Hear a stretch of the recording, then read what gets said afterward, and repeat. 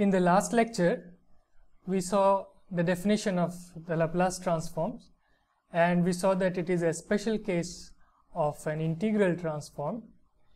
We also saw that it is defined using the concept of an improper Riemann integral, because the limits of integration for the Laplace transform is from 0 to infinity. So the ordinary Riemann integral can no longer be defined, and one uses a limit formula to define the so-called improper Riemann integral.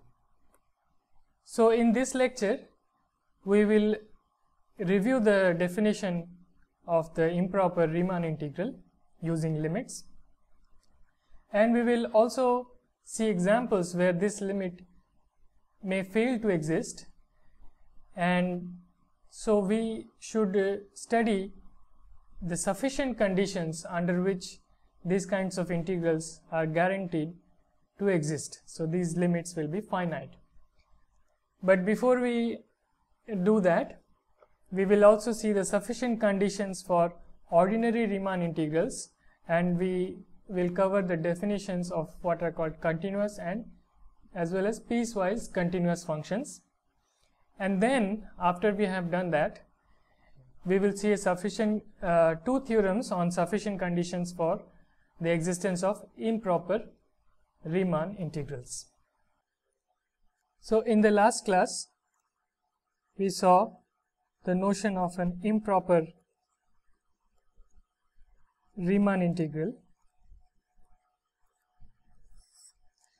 and this was used to define an integral of the form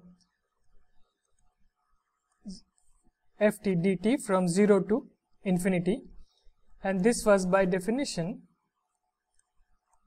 limit as r goes to infinity integral 0 to r ft dt. Now, first of all, for this definition to make sense, this integral within the limits, this integral between 0 to r ft dt must be finite, and then we say that the improper Riemann integral exists if the limit as r goes to infinity of this evaluation of this inner integral is also finite, right? So recall that the integral given in equation 1 in the definition 1 is said to exist if this limit on the right side on the RHS is finite. Okay. Now to see some examples and non-examples of this improper Riemann integral, let us take this following example, which we have already seen. First one is ft is e to the minus t. Now we have already computed this, and it turns out that first of all this so if you want to compute 0 to infinity ft dt, this is the limit as r goes to infinity 0 to r e to the minus t dt, and you get the limit r goes to infinity e to the minus r minus 1 by minus 1. Okay, and this final limit exists because the exponential function raised to a negative power will decrease as r goes to infinity to 0. So this is in fact 1. Okay. A second example where the integral exists is the following. So the following example, 1 over t to the power 3 by 2 defined in the domain 1 less than equal to t less than infinity. Okay. Now let us see this integral 1 to infinity ft dt exists as an improper Riemann integral or not. So we write it in the same way, 1 to r ft dt. So here note that the lower limit is not 0, is now equal to 1, but we are using the same definition for the improper Riemann integral. So in fact, one can have any finite real number on the lower limit, and if the upper limit is positive in infinity, then we always take this definition as limit r goes to infinity with the integral from the lower limit to r. So it could be 1, it could be 0, the lower limit can be 1, it could be 0, it could be any other finite real number. So in this case, the lower limit is 1. Now let us see if this integral exists. So we integrate t to the power 3 by 2. So we can evaluate this integral 1 to r dt by t to the power 3 by 2, and you get limit as r tends to infinity minus t to the power minus half, okay, and this is from 1 to r. So in the end you get limit r goes to infinity 1 minus 1 by square root of r, okay. Now again this 1 over square root of r term as r goes to infinity goes to 0,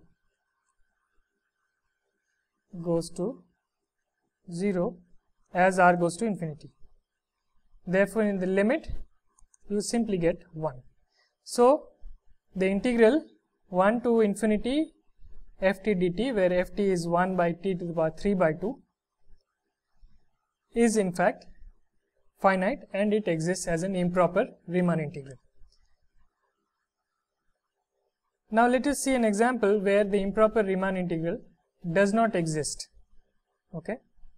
So the easiest example is ft equals t greater than or equal to 0, and if you take the integral 0 to infinity ft dt, then you, by definition, this is again limit r tends to infinity 0 to r ft dt, which is again 0 to r t dt, and you get simply t square by 2 0 to r. So you get the limit r goes to infinity r square by 2, but now this goes to infinity as r goes to infinity. So in fact this limit is now not finite, and therefore this improper Riemann integral does not exist. Integral does not exist, just because this is not a finite. Another example is ft equals sin t for t greater than or equal to 0. So if you compute 0 to infinity sin t dt, this is limit r goes to infinity 0 to r sin t dt, but this is limit r goes to infinity, you will get 1 minus cos r. But here in the second term, this cos of r term does not converge to any finite limit as r goes to infinity, because the cos function will oscillate between -1 and 1 infinitely often as you take r to infinity. So this limit does not exist. This limit also does not exist, and so we also say that this improper Riemann integral of ft equal to sin t does not exist. So we have seen that improper Riemann integrals may or may not exist. Now it will be useful to have some sufficient conditions which will guarantee the existence of such improper Riemann integrals, and so this is what we will study now. So these are sufficient conditions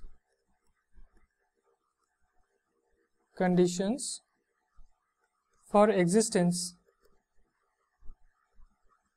of improper Riemann integrals.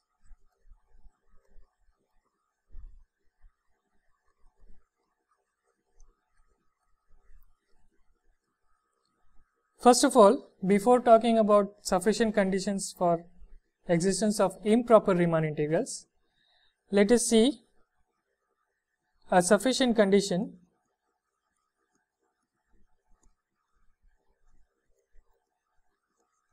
for existence of ordinary Riemann integrals.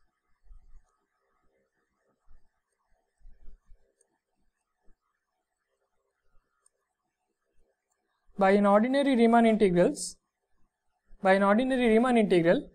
I mean an integral of the form a to b ft dt, where a and b are finite values. Okay, so without loss of generality, I am taking a to be positive. You can also have a negative, but since all our computations will be on the positive real line, I am here taking a to be positive. So this is a theorem which gives the sufficient condition for the existence of ordinary Riemann integrals. This is that if ft is a continuous function on the interval ab, on the closed interval ab, then this integral a to b ft dt exists, meaning that this is a finite value. So recall the definition of a continuous function.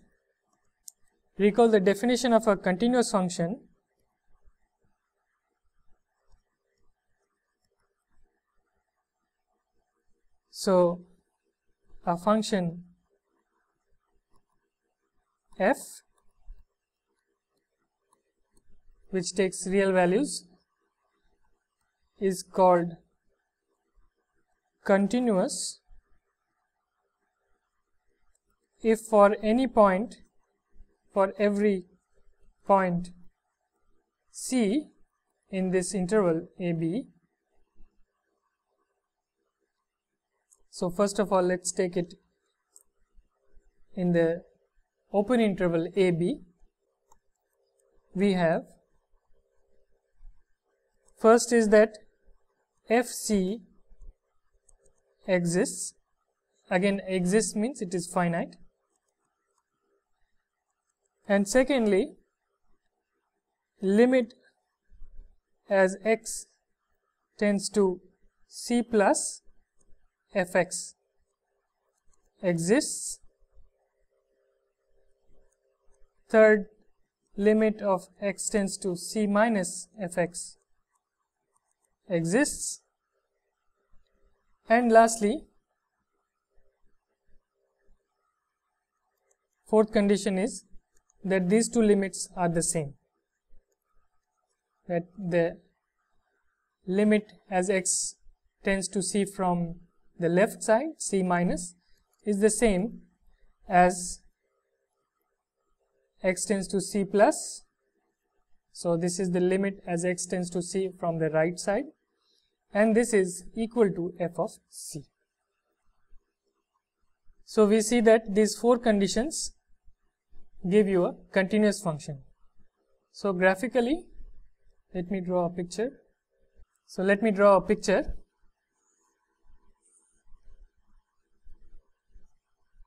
Now suppose that here is your a, here is your b, and you are considering some point c in between,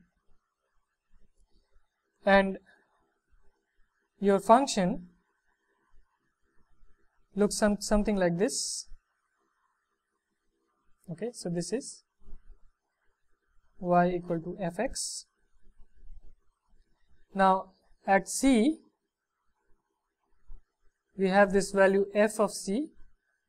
Okay, now the second condition says that limit x tends to c plus fx exists, which means that when you approach c from the right hand side, from values greater than c, then the corresponding limit as you traverse this graph of fx also exists. And the third condition says that the limit as x tends to c minus, meaning that x tends to c from below, from the left hand side, then again your limit as x tends to c minus fx exists. And the fourth condition says that all these three values are the same. Okay, so this means that informally, if you take a pen and you move your pen over the graph of fx, you can move your pen without taking it out of the paper. Okay, this is an informal definition of a continuous function. So what won't be a continuous function? Maybe that's something we should need to see to understand continuity. So let's say a and b are here, c is here, and our fx looks something like this. So our fx looks something like this. So here is our line x equal to c. Now let's see which part is getting violated. So here I am assuming that this is fc. So in this graph we have that when you approach fc from c from the left hand side, you get this value fc here, but when you approach c from the right hand side, you get this value here. Okay, therefore these two values do not coincide, and so there is a discontinuity at the point c. Okay, so this is about the definition of continuity at an interior point in this closed interval AB. In addition, we should also say what happens at the endpoints A and B. So let me write the fifth condition, which is the limit as x tends to b minus fx exists and equals fb, and the sixth condition is that the limit of x tends to a plus fx exists and equals fa. So all these six conditions together make a continuous function on the interval AB. So note here that when you are talking about the upper endpoint, then you are approaching from the left here, and when you are talking about the lower endpoint A, you are approaching from the right. So here you are approaching from the right, and here you are approaching from the left. Wherever the function is defined, you can only approach from that side. So this is how a continuous function is defined. So our theorem says that if this function is continuous on this entire interval AB, closed interval, then this Riemann integral, ordinary Riemann integral ft from a to b dt, this will exist.